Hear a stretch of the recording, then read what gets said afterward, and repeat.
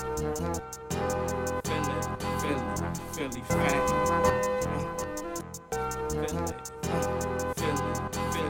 Philly, F.A.M.E. Alright, so we in here with Dawud Bey, man. Philadelphia legend, Philadelphia OG, you know what I mean? Do for self and all that, fine print. Got a lot going on these days, man. Exactly. You know, I mean, we in 2017, going 2018. We got a lot of big stuff going on, so we gonna get the people there. But before we get to that, we wanna start at the beginning. You know what I mean, so you from South Philly? You know what I mean, what part of South Philly to be is it? I'm from 23rd and Tasker. 23rd and Tasker, right? Yeah. So yeah, give them the rundown, like what it was like growing up back in the days when you came up, you know, down South Philly. You know, South Philly been notorious for years, especially back then. So you could give them the rundown what it was like for you, like. Well, just going all the way back, you know, just as a young adult, being one of the first African American families in the South Philadelphia area, 23rd Street, 23rd and Tasker Street area, and being one of the first African American Muslim families in Philadelphia has always posed somewhat of a challenge for me as a young guy, because having a name like Dawud, back then it wasn't common, it wasn't sexy, it wasn't popular to have a name, an Arabic name that was different than what we call or considered to be slave names that slave owners gave us. So just having a name Dawud Bey posed a threat or some form of intimidation to people who didn't understand who I was, what I represent, and what I stood for as a person. So these was challenges that I had, this bias challenges that I had growing up, that I had to face just as a young youth growing up. So it was always a challenge, you know, and I'm talking about from leaving Sister Claire Muhammad school and going to a Muslim school, or all black school, or all Muslim school, who taught you that the white man was the devil, taught you that basically like you was living in like a sheltered environment.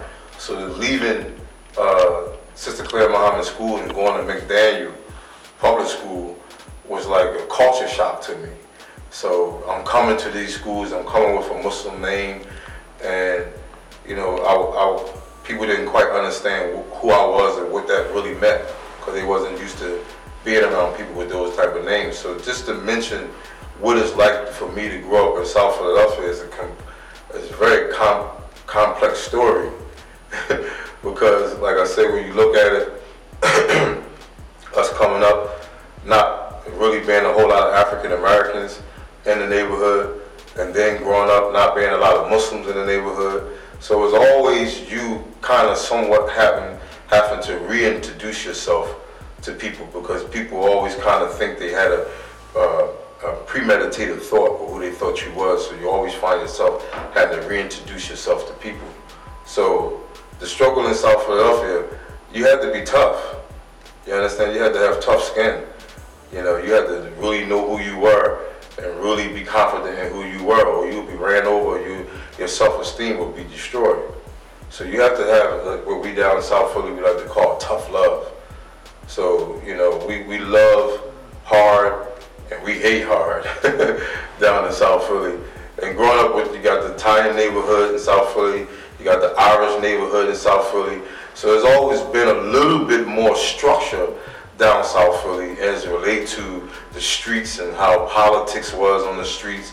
So during those times, it was order. It was a little bit better order, because you had guys like my father and them from during the times of the Nation of Islam, and then these the guys who was quote unquote given the title of the Philadelphia Black Mafia. But they never gave themselves that title. They never embraced that title as something that they stood for. However, that name was given to them.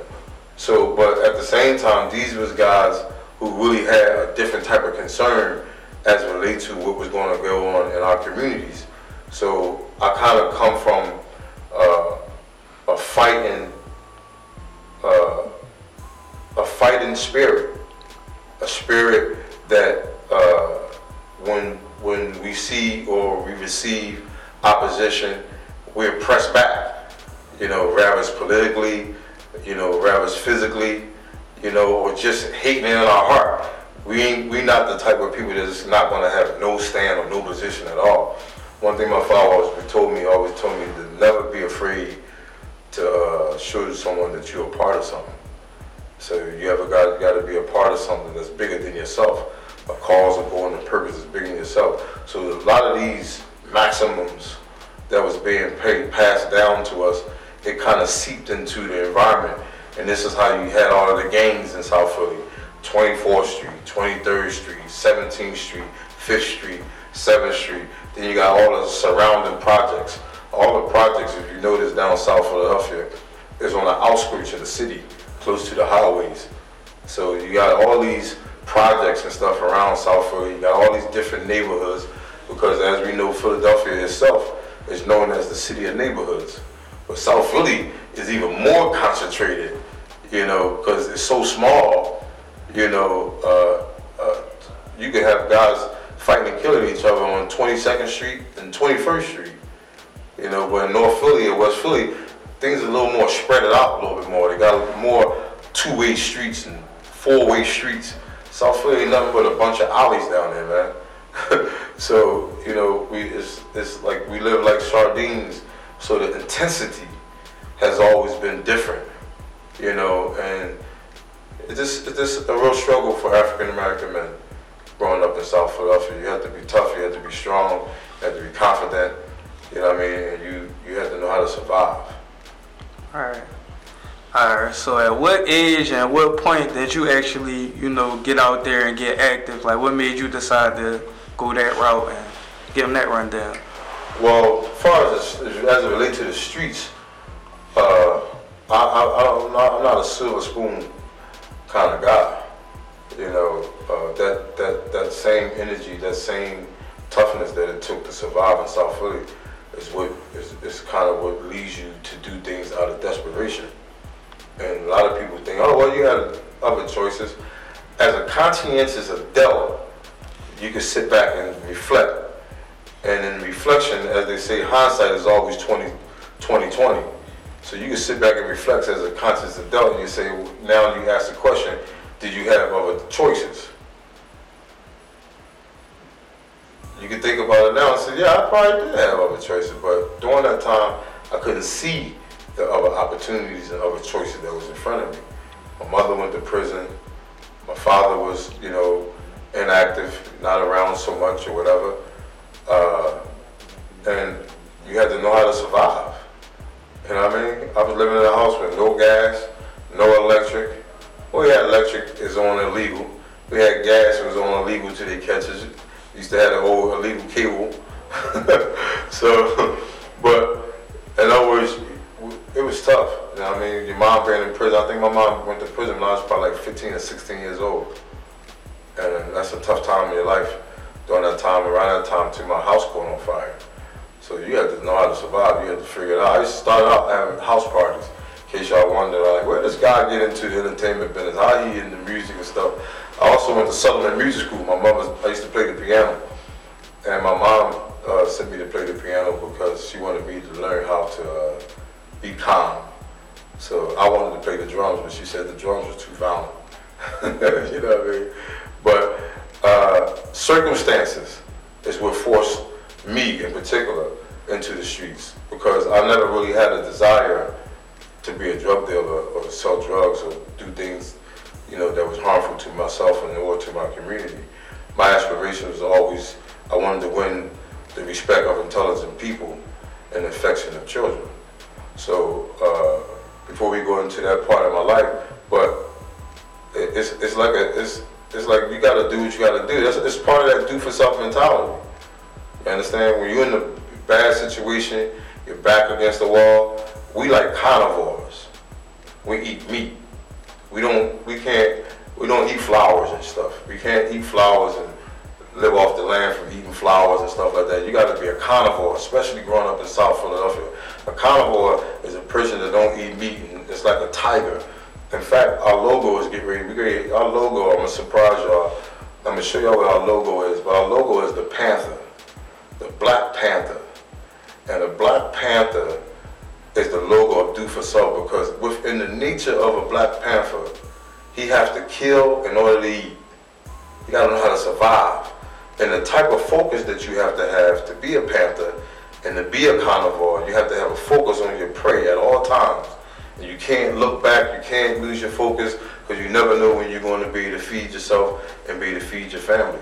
So that was the mindset that, look, I got to get out here and I got to figure out how I'm going to do something for myself. And good thing I was taught that way. I come from that type of background, because I see many of my friends that they know what to do and couldn't survive. So they became dope fiends and smoking heroin and smoking coke and doing all kind of other stuff that just destroyed themselves. My thing, I was just trying to figure out how I could make a living for myself and get from one place to another, so I could have an opportunity to do something meaningful with myself. All right, I want to jump back a little bit, because you mentioned something that was interesting. I wanted to bring this up. So you said back in South Philly, you know, y'all had the Irish there, y'all had the Italian there. Now, you know, they had the Italian Mafia is notorious in Philly, and you know, at the time it was the quote-unquote Black Mafia thing too down there. So at one point in time, was there some type of conflict between them? Like, how did they coexist? Because I thought, if I don't recall correctly, like, one of the mob bosses from Philly didn't want no drug dealing down South Philly, and then it somehow worked out that it was getting done anyway. So speak on a little bit on that. Like, is that some truth to that? Well, of course I was a child during those times, but I had the privilege of being in certain conversations.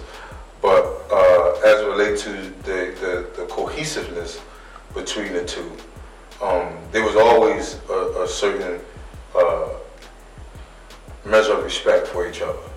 So you had more intelligent, savvy, slick hustlers that understood that at the end of the day, they was trying to serve one purpose, and their purpose was trying to advance themselves and their communities. So it was never an outright conflict, but I'm sure it was conflicts, but they had some measure of communication, and that's what was really important, the open line of communication. And then it was the prison systems.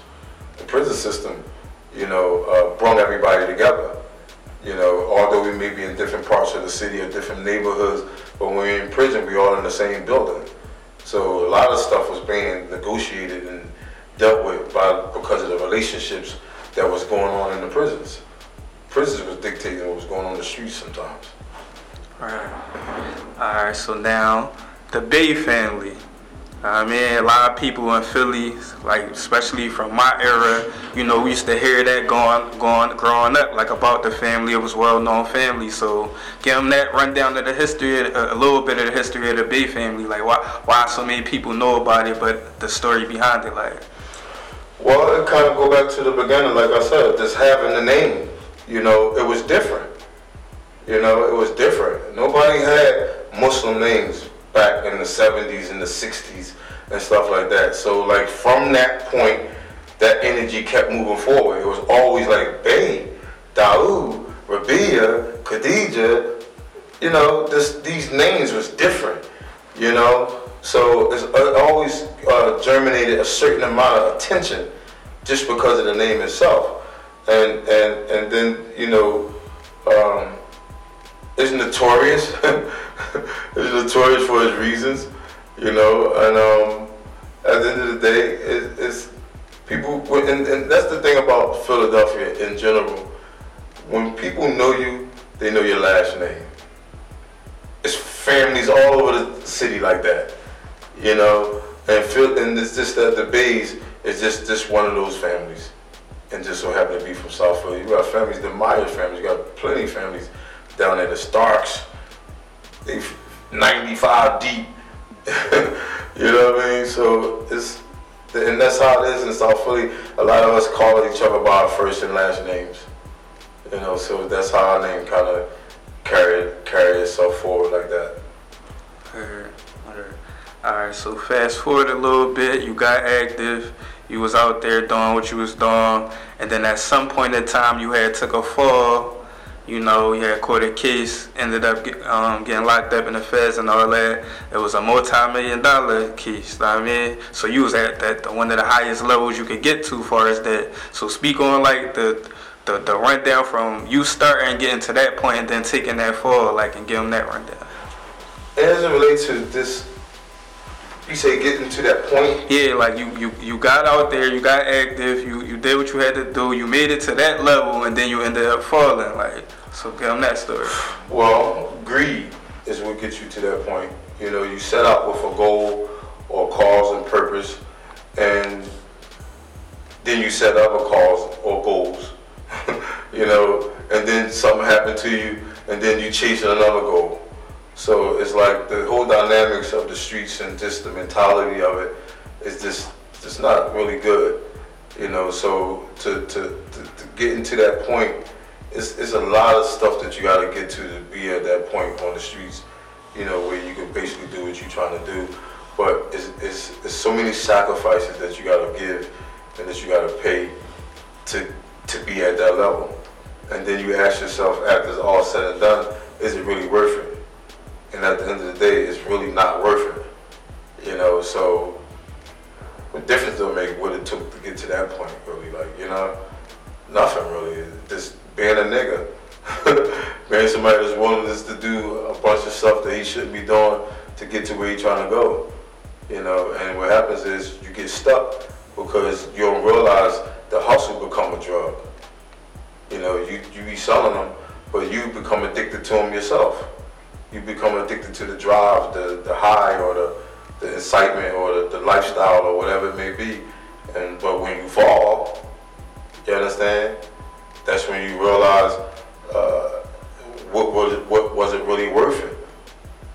You understand? Was it really worth it? And then you only can go back a certain period in your life as a hustler and say this was justified.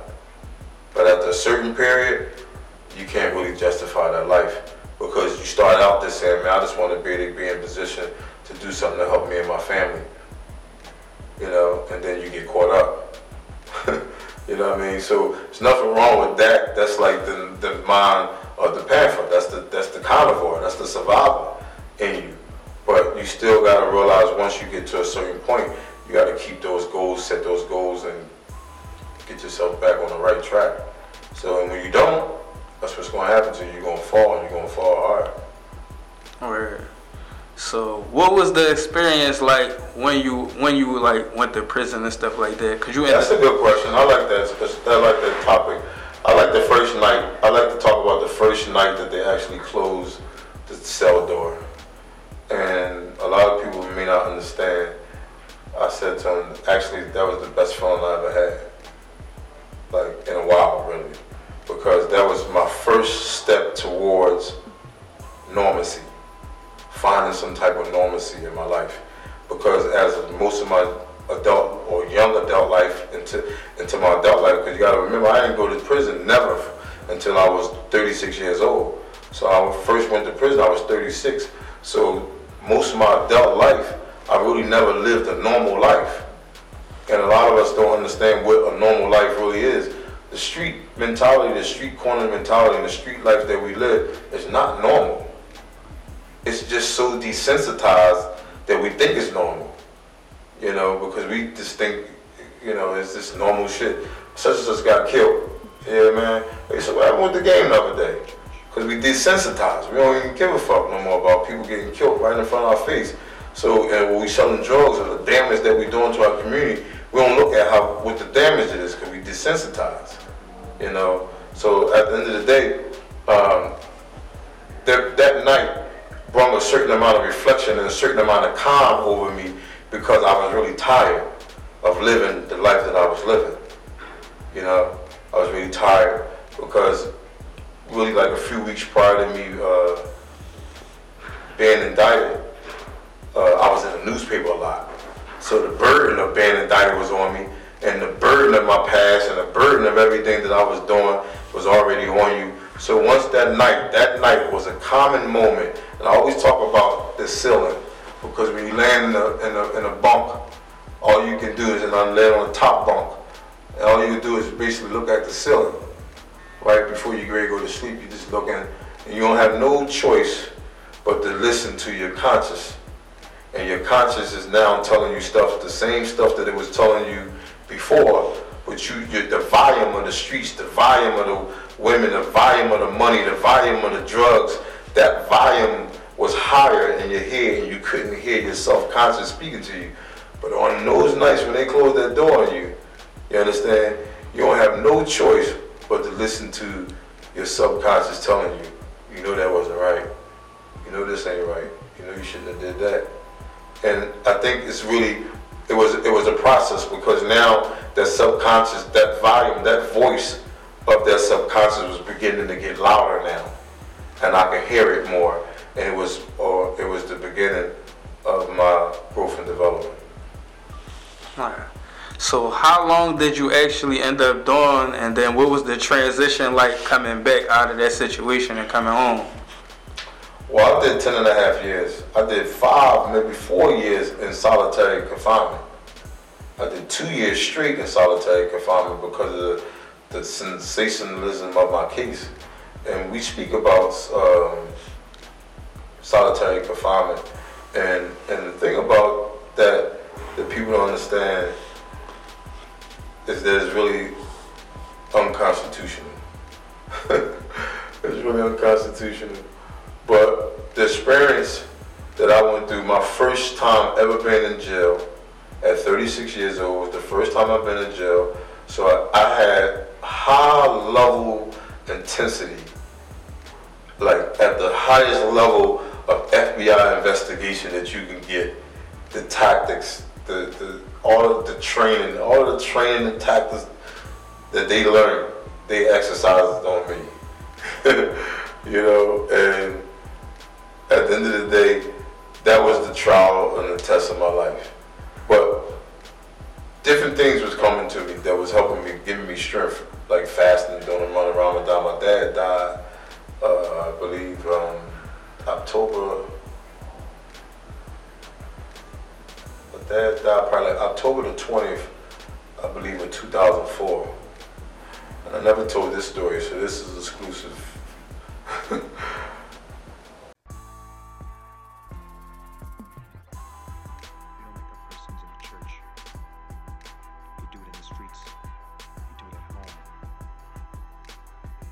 Bullshit.